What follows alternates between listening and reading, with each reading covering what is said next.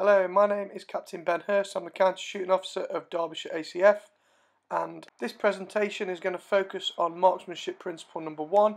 The position and hold must be firm enough to support the rifle. Objectives.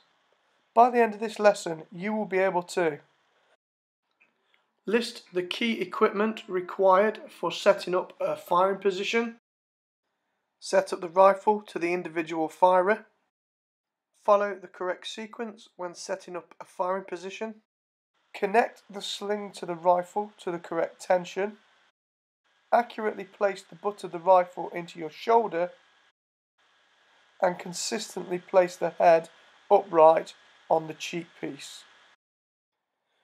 Okay, what we're going to look at first of all then is the equipment required to set up a good solid firing position.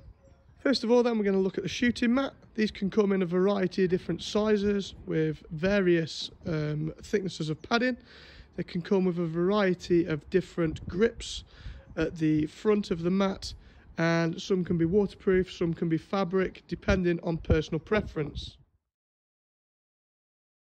The second piece of equipment we're going to look at is the shooting glove. They can come in a variety of sizes depending on the hand size, and they can come handed depending on which shoulder you fire from.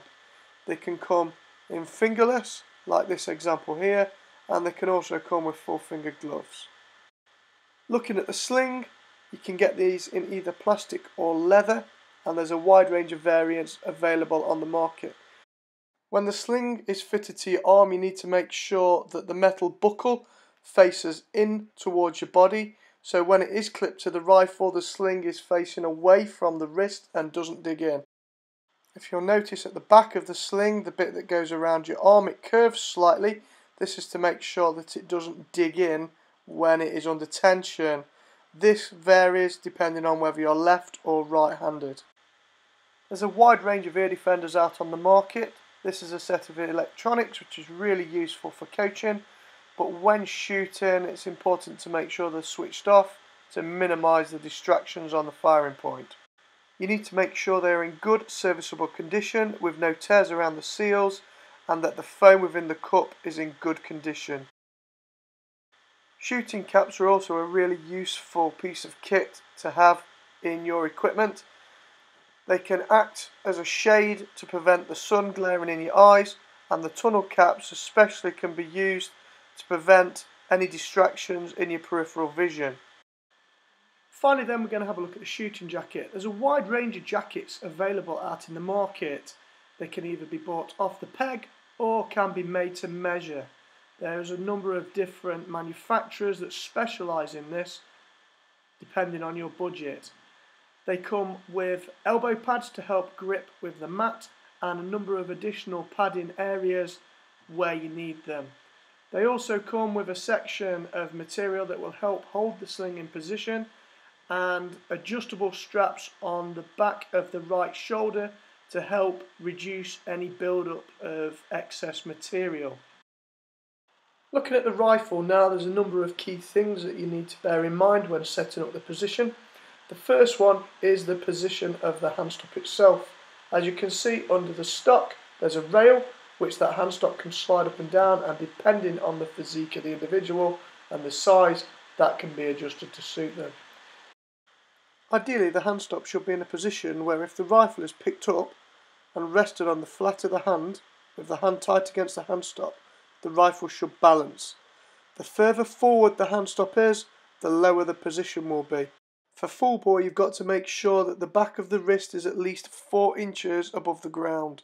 This can easily be checked by resting the Bisley Bible between the ground and the back of the wrist.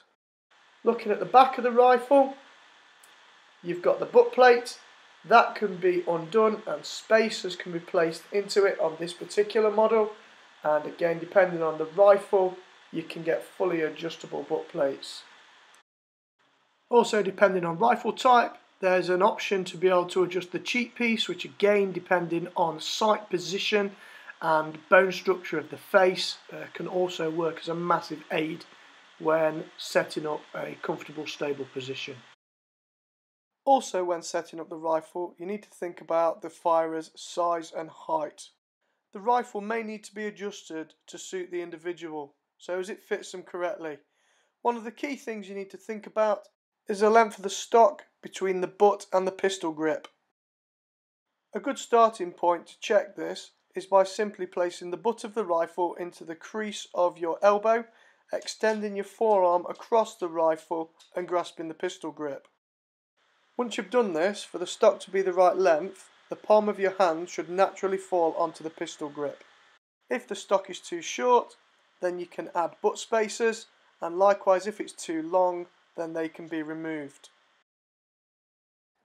What we're going to move on to look at now then is the 9 key point checklist. First of all, you've got leg position, butt position, right hand grip, right elbow position, left hand grip, left elbow position, head position, relaxation and breathing. Now this checklist has been took directly out of the Cadet Training Skill at Arms pamphlet for the GP rifle from Rifle Lesson 5. Now for target rifle there are a few key differences that need to be considered. With the extra equipment and setup requirements for things like sling, the sequence and the order of what we build our position around needs to be moved around slightly. These next few points will help highlight this, and then we'll start to look at each of them in more detail. First of all, you've got sling position, right hand grip, right elbow position, butt position, left hand grip, left elbow position, leg position, head position, relaxation and breathing. We're now going to have a look at each section in more detail. Looking at the first element of the setup then, first of all you need to make sure that you've got the sling correctly positioned on the upper arm and tightened up to the correct position.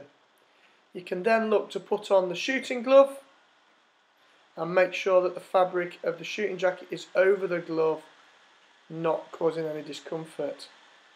Clip the sling onto the rifle, ensuring that the left hand is tight against the handstop, and then adopt the prone position, ensuring that that left elbow is correctly in place. So once the left arm is in place, you can start thinking about putting the butt of the rifle into your shoulder. Using the right hand, using the thumb and forefinger, grasp the butt of the rifle and then feel it into the position of the shoulder. Once you've done that, you can move on to take hold of the pistol grip with your right hand, laying the right elbow down where it falls, just tucking it in a little bit, just so as it locks everything into position. Once the butt of the rifle is in your shoulder, this is a good opportunity to have a look at your sling tension. You need to make sure that it's tight enough and secure in the shoulder so there's no slippage, but not so tight that it's uncomfortable. Looking at the leg positions, the first example you can see here is leg position 1, where you can see both legs are straight with the right leg running parallel with the line of the barrel and the left leg running parallel to the line of the spine. Looking at leg position 2, you'll see the right leg is drawn slightly higher with the knee bent. Depending on physique and personal preference, this can be a preferred option. By drawing up the knee, it helps rotate the body to the left hand side, taking the pressure off the heart and reducing the effect of the pulse. Once you've established the key elements of the position and hold, you can then start to look at head position. You need to make sure that the cheek is resting lightly on the cheek piece and your head is kept upright with the right eye level and square to the line of the rear sight. And finally, once everything's all set up, you can start to relax and think about your breathing. As you can see, as you breathe in, the barrel of the rifle dips down. As you breathe out on the exhale, the barrel of the rifle will lift up. That's something that you need to think about when moving on to the next marksmanship principle. The rifle must point naturally at the target without undue physical effort.